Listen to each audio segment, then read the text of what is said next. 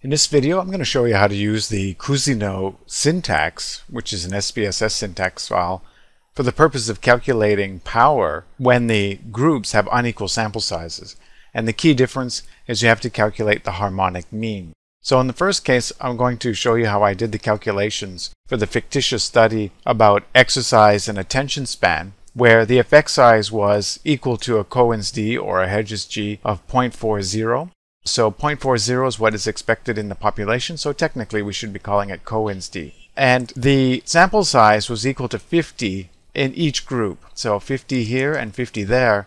And this is the portion of the syntax where you have to input the harmonic mean. And the harmonic mean, when you have two sample sizes that are equal, is equal to the simple mean. So how you can calculate the harmonic mean, HRM mean, so that's harmonic mean, and you would put the first value and then the second value after the comma and return. So harm mean 50-50. And then I get a harmonic mean of 50. And that's why in the foundation section of the chapter, I just put the average for that study, which was relevant to, I believe, wearing glasses or not, and perceived intelligence. So in this study, it's a little bit of a different framework. It's the same type of design, but a little bit of a different study. Now the other part of information that I need is the critical t-value in the t-distribution. And I have to use the t-inverse function for that. So equal t dot inverse dot 2t, and then I put the probability, which is alpha equal 0.05, and the degrees of freedom, which is total n minus 2, and in this case that's 98.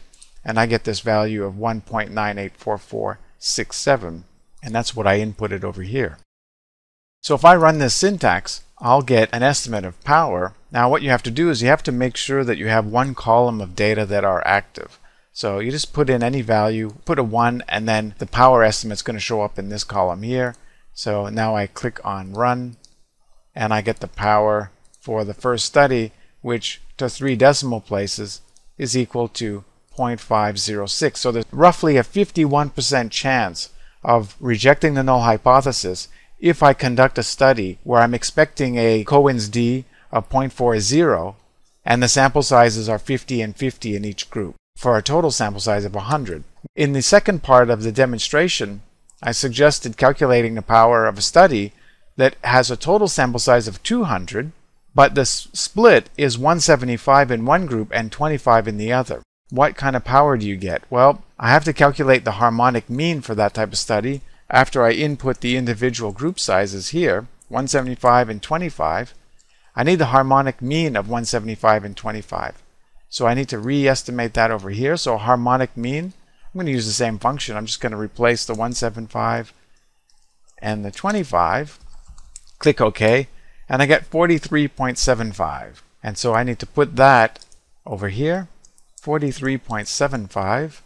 And I also need the critical portion of the t-distribution associated with 198 degrees of freedom, because the total sample size here is 200. So I can do that with the inverse function, inverse t, keep alpha at 0.05, but the degrees of freedom are now 198. And then I get a critical t-value from the t-distribution of 1.972. So let me just input that part, 1.972.